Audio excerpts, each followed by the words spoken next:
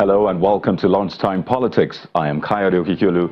On the news this hour, the People's Democratic Party, PDP, has increased the cost of nomination forms for governorship election by 15 million naira, and that will take effect from Bayelsa and Kogi elections.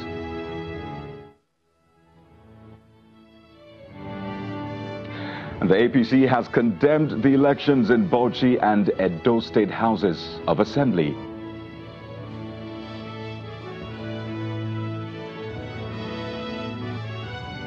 Also on the program, President Muhammadu Buhari gives directive to the National Economic Council after its inauguration on areas of priorities of his government.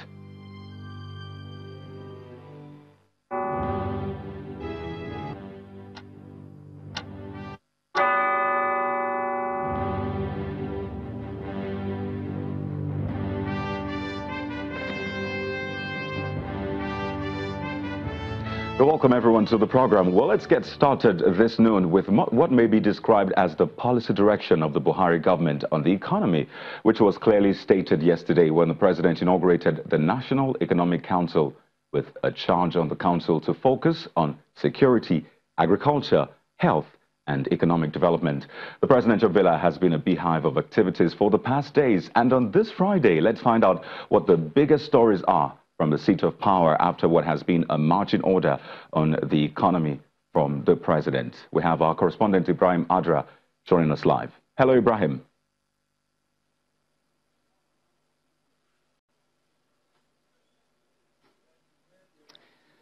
Well, Millicent, yesterday, like you rightly pointed out, the president inaugurated the National Economic Council.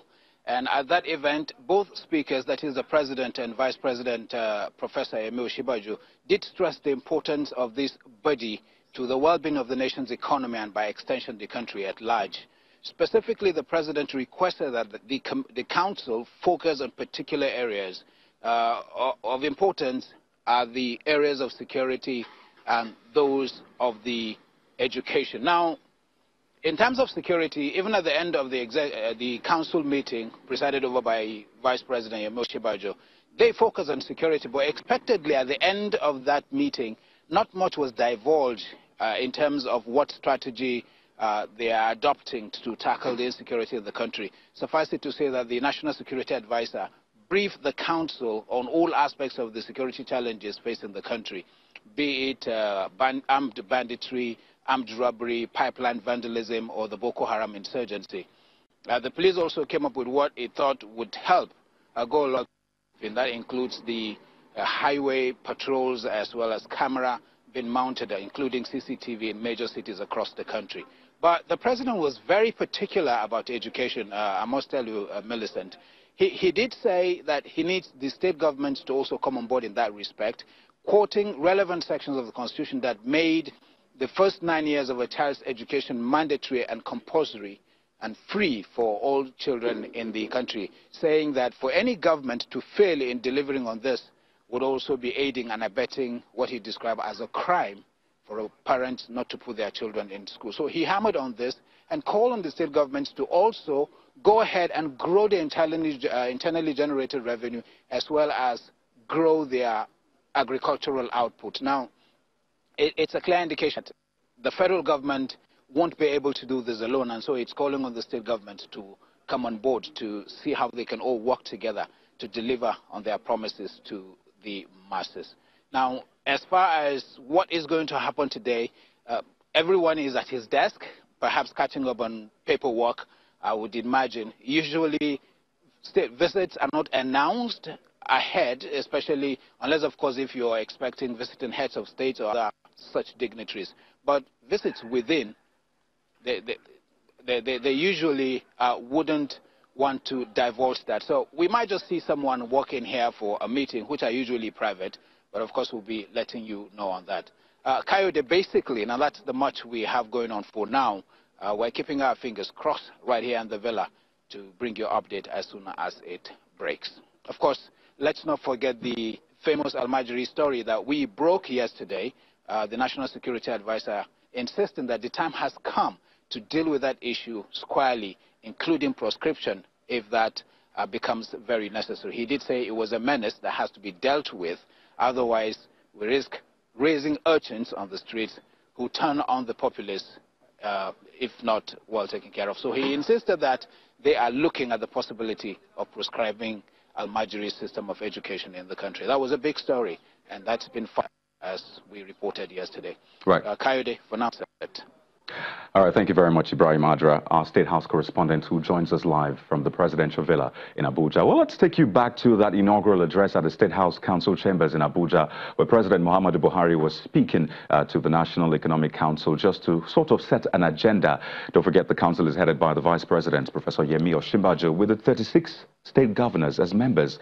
Others that were present at the event include the Secretary to the Government of the Federation, the Governor of the Central Bank, among others. Let's get this report from our correspondent, Ibrahim Adra.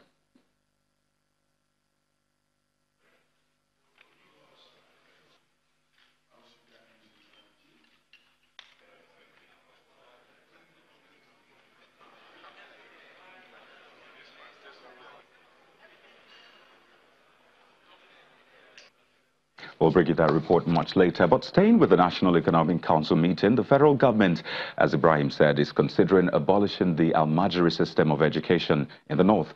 The National Security Advisor, Mr. Babagana Monguno, gave the hints while clarifying his earlier statement regarding the proscription of some groups. The NSA says, in the light of the president's directive that governments at all levels must ensure free and compulsory education, the government will have to stop the Al-Majri system.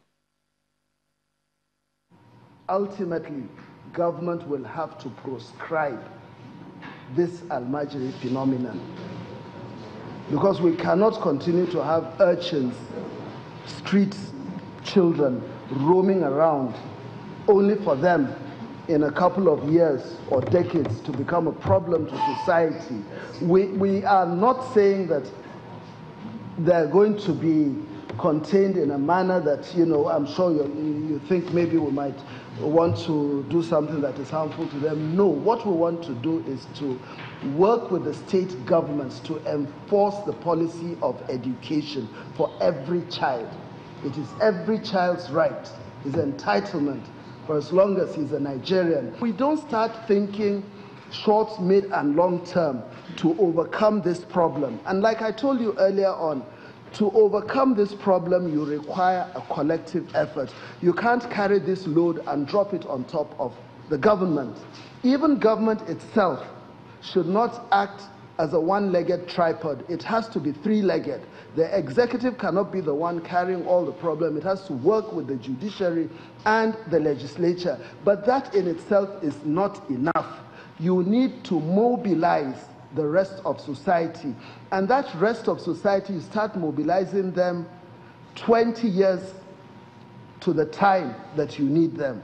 So you need to deal with the issue of these children, these Al-Majri. Regardless of how people feel about it, we must work in sync with, you know, the rest of the international community.